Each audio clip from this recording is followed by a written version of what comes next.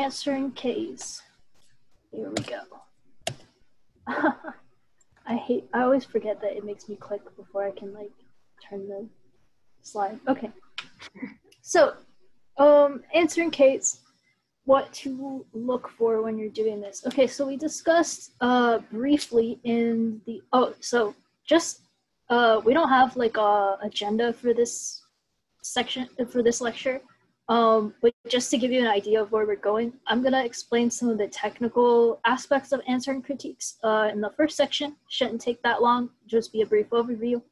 And then Brooke is going to explain from more of a, like, I don't know, like using your brain perspective of like how you go about searching for things to use when you're answering a critique by just like reading over what the 1NC is. So, okay. When we're starting, we're going to remember that a K can generally be run one of two main ways. With, of course, there's like some exceptions to that and like different spin-offs, but generally they're going to fall into like ideology Ks that are like bigger picture critiques of like the specific mechanisms that are used in the AF and stuff like that.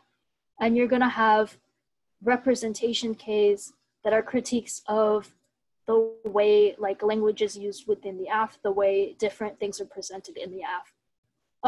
And so these can sort of be thought of as like two tiers of critique when you really break it down. One tier would be talking about like the actual implications of the AF if it was beated into existence. So that's like your cap Ks, your like some of them, most Ks fall into both categories in some sense, but they're going to be like cap Ks, settler colonialism K, like security K, or that's a reps K, sorry. I'm confusing myself here. But basically, like, they're all the Ks that are critiques of certain things that are going to happen when you do the AF.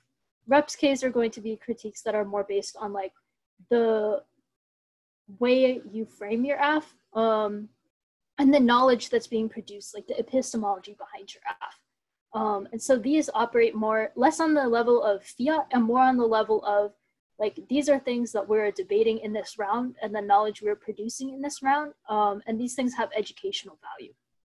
And so the difference between those mainly is the way that you're generally going to want them to be run.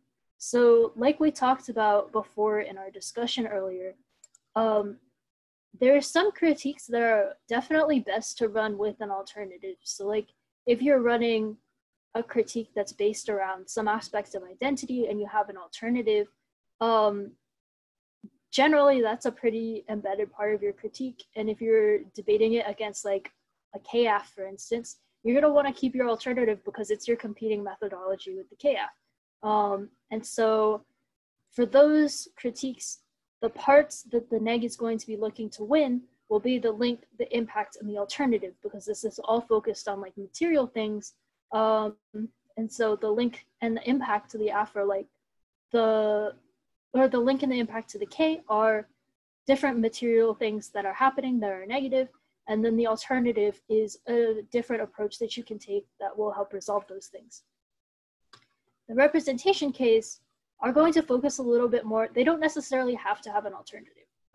If you're running a security K and you're saying, oh, the other team is making up these like extreme scenarios that are never actually going to happen, they're just trying to scare everybody into like getting more weapons and stuff like that, you don't necessarily have to have an alt to that, because it's like your alt is kind of just like, don't securitize things, don't like hype up conflicts like that.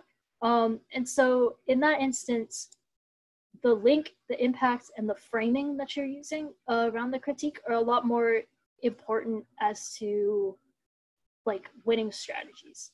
And so those are the things that people are going to go heavy on in those instances. Okay, so that's just background for general arguments. The general things that's like kind of a list in your head to go over, I guess, when you're debating against a K, is just go over like if you can run any of these things, because they're generally going to be like the stock arguments that you have against critiques. So you've got permutation, which is like generally going to be do the plan and the alt, or do the plan and then the alt, or do the plan without this representation. Some variation of that. It's very similar to permutations for a counterplan. You're just trying to come up with some way that your AF can coexist with the critique, because you want to show that the critique is not mutually exclusive with the AF, and that your AF isn't necessarily going to perpetuate the impacts of the critique. The theory arguments that you can use are conditionality, which we discussed in the discussion section last time. A lot of like the implications of conditionality, specifically with regards to ethics when you're running different types of identity Ks. Utopian fiat, which is a little bit of a tricky slope, because they can also say, well, if we don't get fiat, then your AF shouldn't get fiat because your AF is equally like far-fetched. But especially for Ks that are saying that, oh, we want to, our alternative is to like destroy the government, or our alternative is to like switch to communism or something like that. Like that's a pretty far reach. So utopian fiat is useful there to say that that's unfair for you to have to debate against. And performative contradictions can be really useful, especially when somebody's running like a K of like capitalism and then an econ dissad. Like those two things are obviously contradictory, and answering one is probably gonna hurt you answering the other. So you can also do specific answers to the theory of the K, answers to authors, answers to their specific ideology, logical problems that come up. And Brooke will talk a lot more about this when she's talking about going through the text of critiques to find arguments against them. No link arguments are also pretty stock things that you want to throw in. A lot of K-links are pretty tenuous, especially things that are like links of omission, where they're just saying, oh, you didn't talk about this. It's pretty hard for you to include everything in the world in your 1AC, so those are generally things that are pretty easy to argue against. And then framework is really important to include, because a lot of critiques will say that you should just be weighing like the representations of the 1AC and not necessarily like what the 1AC is actually doing, and what it's actually solving for. And so you need to make an argument as to why you should get to weigh the AF or the 1AC, because that's where most of your offense is going to be, especially on a policy AF. So next, so then there's a couple different types of arguments that work better with the different types of critiques. So I'll go over those real briefly. For more ideology-focused critiques, the arguments that are going to be really helpful to you will be things like impact turns the alt, where you're really looking at the consequences of impacts of their, sorry. That should be the other, oh no, my bad. Okay, talking about impact turns the alt in terms of like the case impact. If the case impact is allowed to happen, that would turn the alt, and preventing the case impact is necessary to prevent even further catastrophe. So that would be like if you're running an AF that's like some sort of, I don't know, you're running an AF that you say is going to prevent like mass starvation, and then the K is like a cap K, then you can be like, okay, well, look, there's not going to be resources for everybody if we don't prevent mass starvation. So that's a prior issue. And the impacts of that would turn doing the alt, because that would preclude us from doing what we need to survive. Case outweighs is similar to that in that you're weighing the alt against the impact to the K.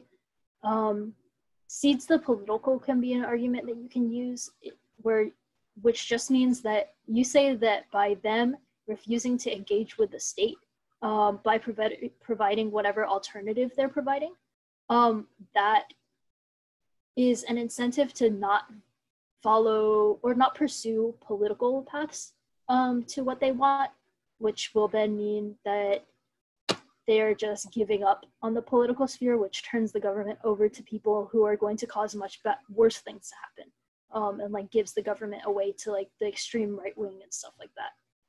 And then there's definitely a lot of things that will come up about alt solvency, because most alts are taken out of context for critiques. or not particularly well thought through in terms of like how they would work with the rest of the critique. And so most alts to Ks are the weakest part of the K. So all of those work really well against Ks that need an alt to be strong to win. Reps Ks are a sort of different deal because the alt is not as important. So framework in the link debate is going to be key to winning those. You need to have a really strong reason that's of value to running and debating the AF in debate, and a value to thinking about those things in the real world and considering that as real world policy. Those debates will often come down to the question of, is the impact of including the reps in the 1AC that they're critiquing strong enough to warrant rejecting the AF and not having that conversation at all? And so that's where it comes down to a lot of heavy link debate, and you want to make sure that you answer all the links to the K, and try to turn as much of what they're saying as you can, and really make it a strong argument as to why your AF is educational and it's a reach for them to say that they should just reject your entire AF because you make some representations that they say are not great. So that was, so this is just some examples of framework. First, you want to say that the AF gets to weigh the 1AC because that's where you're going to get your offense from. And this is just the structure of what your framework should look like. You should have your interpretation, which is that the AF should get to weigh the 1AC against the impacts of the critique. And then your reasons to prefer, which will usually be something along the lines of, if you can justify your method, you should be able to weigh the impacts of that method against the alt solvency because it's a K that happens in the real world. Or if it's a reps K, something that's like, we should be able to debate the merits of the plan, in addition to anything that the negative brings up, because that provides a more holistic form of education where we don't just get bogged down in debates over like words and representations, and instead we can weigh the impacts of different issues against each other, and provide more productive conversations. Example of how a permutation can be structured is to talk about how the plan is something that can be part of the critique. So, for example, if you're running the ICE AF against a settler colonialism critique, you could say defund and disband ICE and work with embodied forms of activism, because if you remember, that was one of the alts. And then you can say that the plan would be part of the broader alternative, or the first step towards the alternative, rather than being something that's mutually exclusive. As far as theory goes, this is just an example typed out of how you would run a vague alts argument. You have to have, just like with framework, you have to have an interpretation, a violation, and standards, and explain like the impacts to that and why it makes it more difficult to debate if they make themselves a moving target and make it hard for you to know what they're talking about. So that was, why won't it let me click? I'm really sick. What?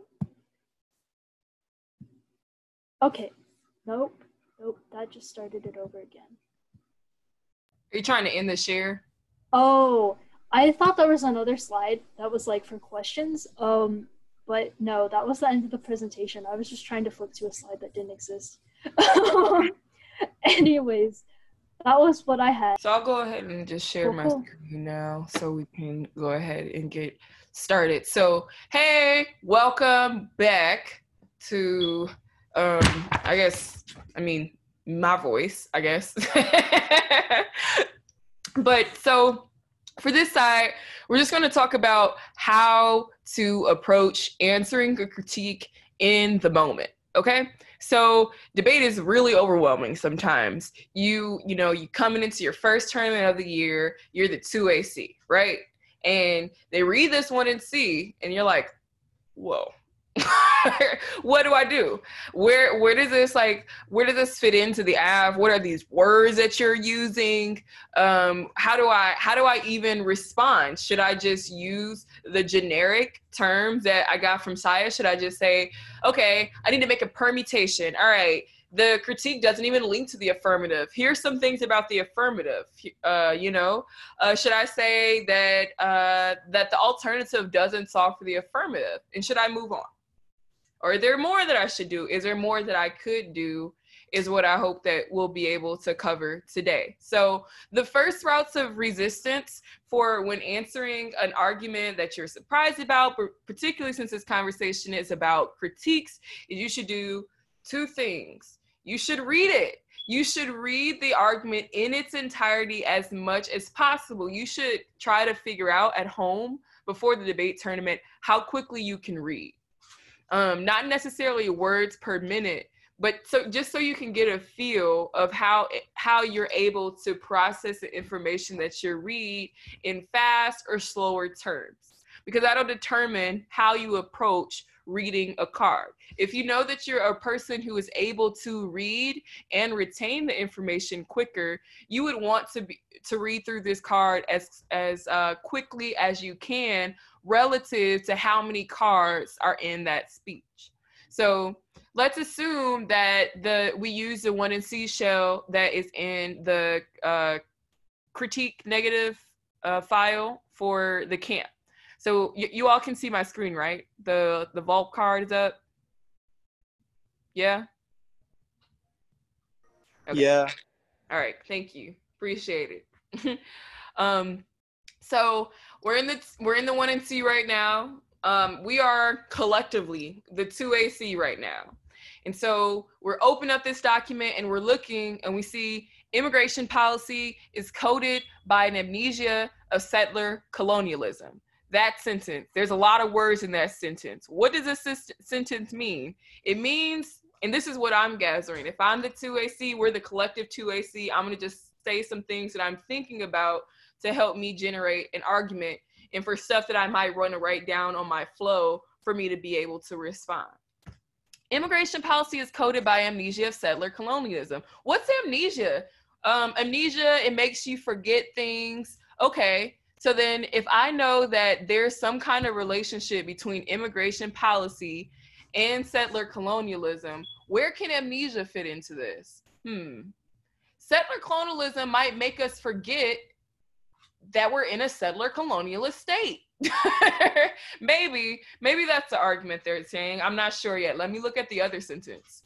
Jurisdiction of who is it or who isn't a citizen under the U.S. nation state necessitates binaries of inclusion and exclusion that create assimilatory practices in indigenous dispossession. And that's a lot of words in that sentence. And if I was a 2A and I didn't know some of these words, I'd definitely do a couple of things. I'd look up what words I didn't know. If I didn't know jurisdiction or if I didn't know assimilatory, I'd look that up. Don't feel bad about when you are debating against a critique and there's a bunch of big old $10 words that are on, in ACT and AP reading stuff, like all those big old juicy words that are in here. Don't be like alarmed by them. They're big words that say small things, and I promise you, if you type it into Google, it'll tell you what it means. And if you don't get it from there, then you would ask that question in cross-ex. What does this mean? What are you trying to say? Because we forget that cross-ex is a time to also just understand the argument. Critiques are super interesting, and whenever we read it, sometimes we personalize it.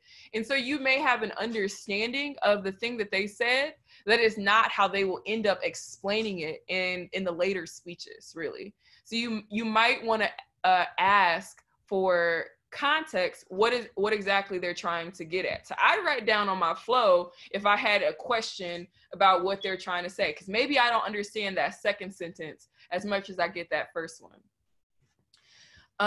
Then I would go through the card. I'd look through and see which sections are the most highlighted. And are there sections of this card that are saying a different argument from what the rest of the card are saying? Because that's really important with the critique. So if I was reading, this settler colonialism critique, I wouldn't want this card to say ultimately that immigration reform is a good thing, because it may put me in a different direction than where I was going. Because if at some point in this card, in the section where they had not highlighted or something like that, this is not to say that this is in this particular card right now. So don't go around just looking in this particular card to say it said this thing because Brooke said it in the lecture. I'm just giving you an example of how to look through a card to see if it says what the tag right here is saying. And so let's say I go through this card, I continue to read, and I say, okay, well, I think then that what they're trying to say is that the affirmative is an instance of settler colonial amnesia. That we cannot keep making more conversations, more laws, more dialogue, more movement on the question of immigration because we are operating on stolen land.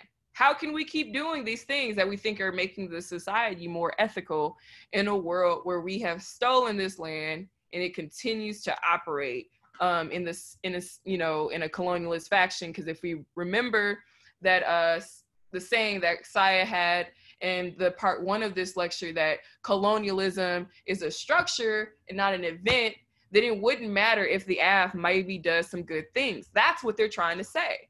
So you have to be able to identify the best form of their argument. Before you say no out loud to the other team or try to communicate that what the other team has said about your affirmative is wrong, you should make sure that you fully understand the argument. The second thing you want to do is to be able to critique it. Here's the thing. You won't always have a card, and you have to accept that. You have to really get yourself comfortable with the idea that I can rely on my brain power to respond to these things because I have something to contribute to this conversation. So if we have surmised, or if we have came to the understanding by the end of reading through this tag, reading through this card with as much time that we can spend on that particular card, I would decide where can I make an argument in defense of the affirmative in response to this card. So immigration policy is coded by an amnesia of settler colonialism. I would think, well, this conversation isn't specific to the abolishment of ICE. The affirmative is this unique instance of immigration policy that this dude being an ungendered term, this person, Letty Volpe, did not consider an immigration policy that demanded the abolishment of ICE. That's not what this is in the context of. So this cannot apply to the AF. What kind of argument would that be that I made based off the top of my head and just reading from what I got from the tag and what I've gotten from the card? That's a no link argument. It's helpful to figure out what is the argument that you're trying to make and then applying the debate buzzword or terminology to it. Because I think that I see a lot of speeches of people who are kind of getting their start in debate, and they'll say, no link, the affirmative is good. Or some variation of something that doesn't exemplify to either the judge or your opponents even, what about the affirmative does not link to the critique. And even if the negative doesn't have a link that is super specific to the affirmative, you want to have a no link argument that is super specific to the affirmative. So when they go more abstract, you want to be more specific. Because yes, generally immigration policy could be bad, but what if in the world of the affirmative, it does something different to immigration policy that was not conceived of in this person's argument? So going back to part 1 of the conversation, remember that critiques were created because there are biases and there are perspectives that people assume about reality. Volp's reality, this author's reality about immigration policy, is not considering the 1AC. They couldn't possibly have considered that we would have suggested so radically to abolish ICE. So that don't link to us, right?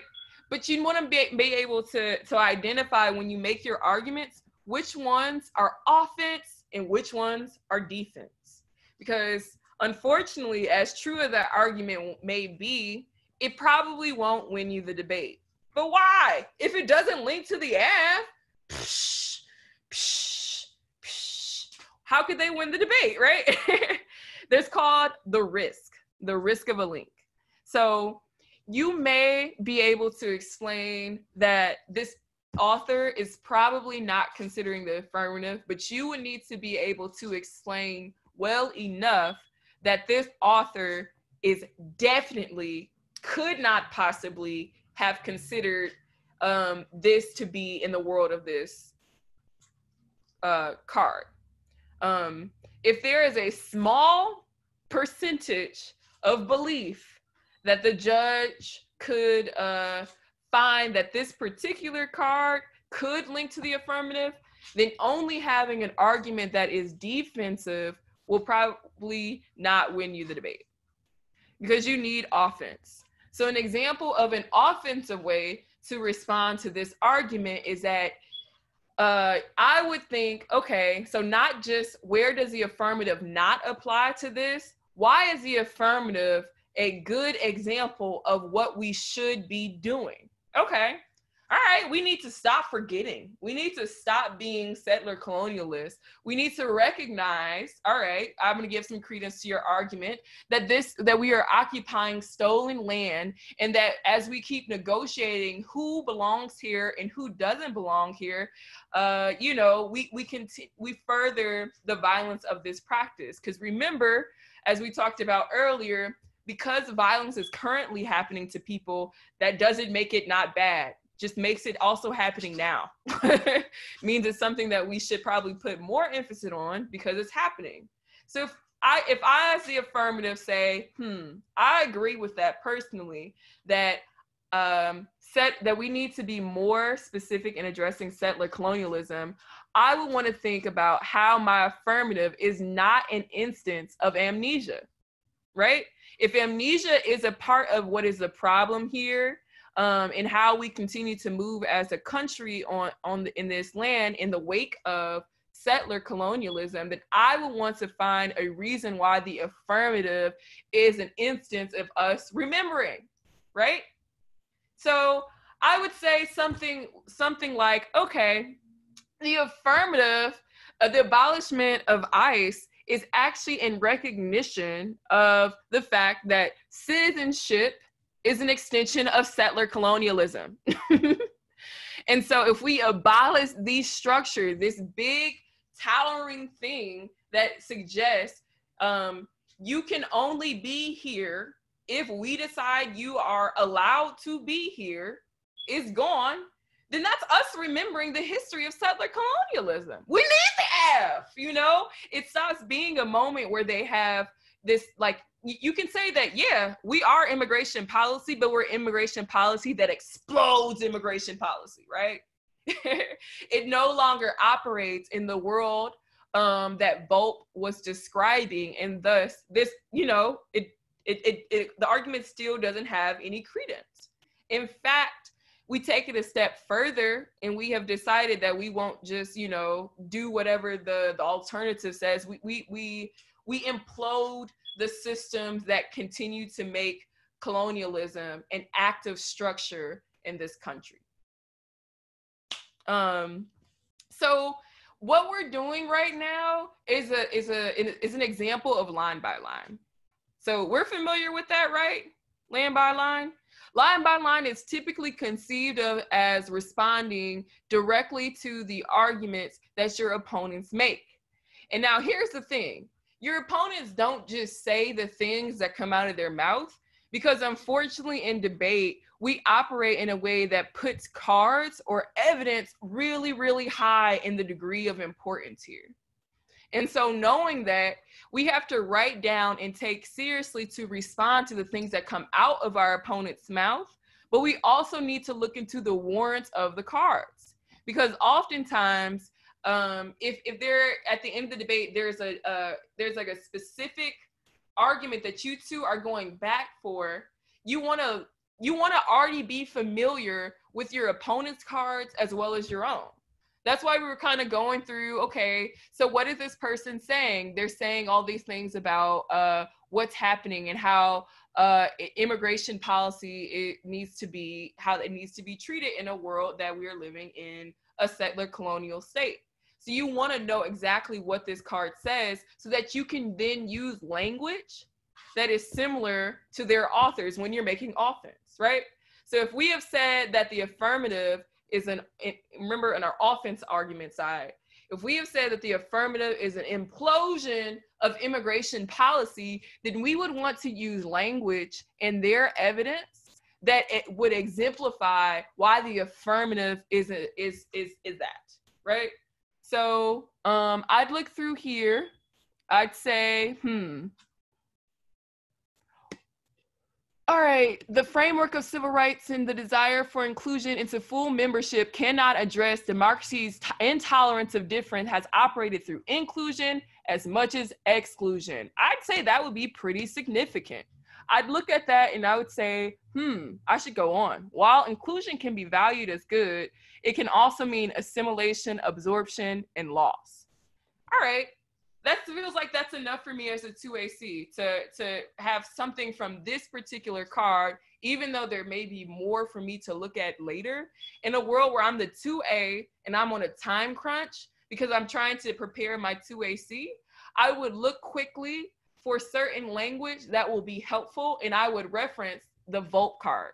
I'd be like, the affirmative is an example of the implosion of the settler colonial state, because we are recognizing that the framework of civil rights and desire for inclusion into full membership is examples of our democracy's intolerance of difference. You know, I would use language that is so close to the textures of their card to show why we are an example of the good thing or why we are not an example of the bad thing that they have isolated. And this is a way to make the critique a little bit less scary, hopefully, because I know that like you will encounter a lot more critiques throughout this season than the settler colonialism critique. And so while we've provided you a lot of context for how to deal with this specific one, and we've gone a little bit into depth on other types of critiques that are more generic, like the capitalism critique or things of the like, you're going to encounter a lot of critiques that you just don't get, at least not on face. And so you want to equip yourself with strategies that allow you to respond to them regardless of how familiar you are with them initially, regardless.